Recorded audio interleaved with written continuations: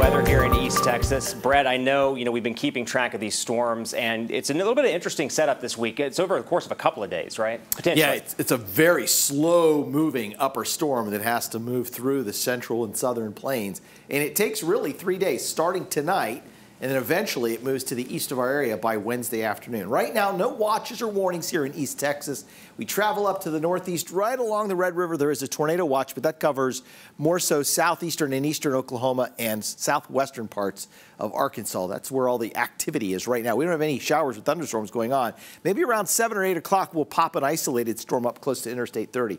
Tree pollen high today, grass pollen on the low side, mold spores were moderate. All right, so in the area in yellow, that's a slight risk. It means there could be some scattered severe thunderstorms possible, but really, I think that's favoring areas closer to Interstate 30 and to the north. Now, tomorrow, it's more widespread. I think all of East Texas is at least in a slight risk. I'm going to show you why I think we're going to have scattered severe thunderstorms and why some of those could be intense with hail and maybe a quick tornado spin up. And then Wednesday, that's all going to shift to the east. Watch what happens here. This is the humidity. Oftentimes this time of the year, you get these clashes between very dry air and very humid air, and it's almost like a bubble just waiting to burst. Watch right here. Bam! Look at that.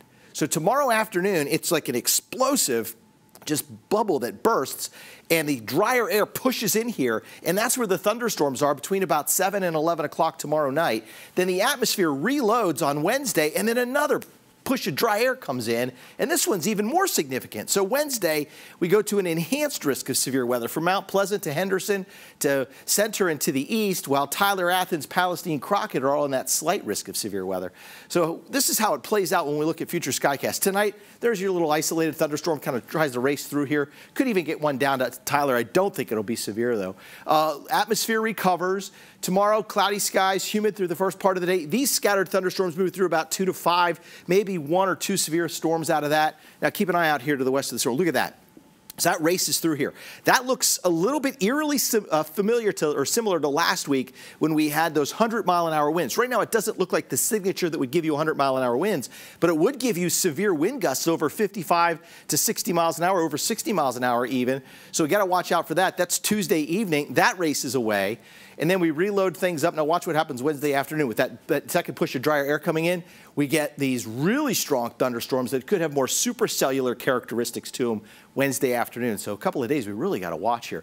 Rainfall amounts, what, and just that little bit of threat for flash flooding because we could be looking at 1.5 to 2.5 inches of rainfall in some of those heavier cells. So before severe weather, 2 ways to get warnings. Know where you're taking shelter, CBS 19 weather app, one of those, and plan to evacuate mobile homes or RVs or campers before the warnings are issued. When the watch is issued, get to a better, sturdier shelter. Tonight, widely scattered shower thunderstorm possible this evening. Otherwise, cloudy and dry overnight, 68. And then the severe weather threat tomorrow, smaller threat mid-afternoon, better threat tomorrow evening between about 7 and 11. Baylor Scott & White, Texas Spine and Joint Hospital 7-day forecast. And look at this. So this is just new. This just popped in here. And it looks like, Hopkins County is in a severe thunderstorm watch, and that goes until 9 o'clock. Otherwise, Baylor Scott & White, Texas Spine Joint Hospital 7-day forecast. So afternoon, evening thunderstorms possible tomorrow.